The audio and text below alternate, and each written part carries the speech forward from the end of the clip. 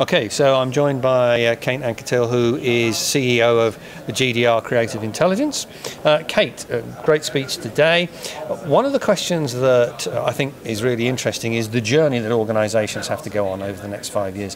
From your perspective, what are the sort of opportunities and challenges your organisation faces over that time period?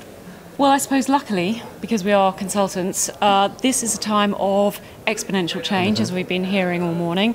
Frankly, everybody is confused, possibly slightly frightened, hopefully excited, but essentially everybody needs help to understand the omni-channel revolution, how to start to work with the Internet of Things and its integration into their merchandise.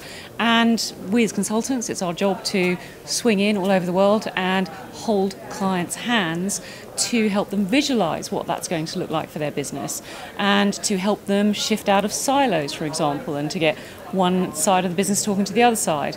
And our job is to open their minds to all of these changes and help them to make step-by-step small changes that move them along that continuum. Right. And therefore, as this is a DIY industry event, what do you think specifically the challenges are for that sector?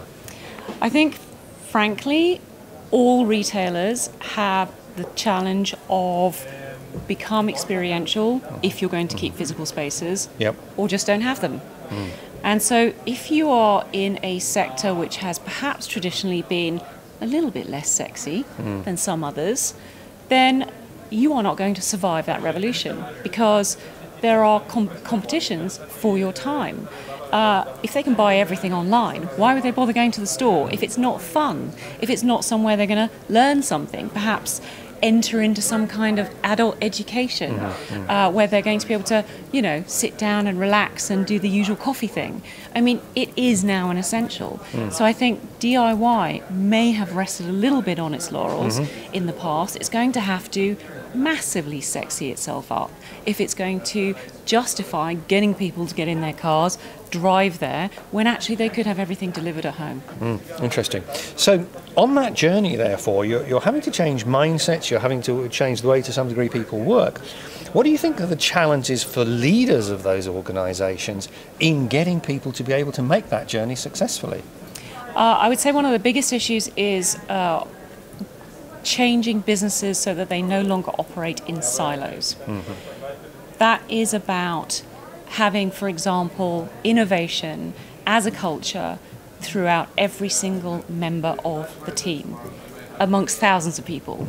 So in Adobe, for example, they have this red box called the Adobe box, which anyone can put their hand up and say, I've got an idea, I'd like to propose it to the company. They get the box, it contains a credit card prepaid with $1,000 on it. They don't have to justify what they're going to do with it. It's got a voucher for Starbucks and a chocolate bar, because you need to fuel the innovation.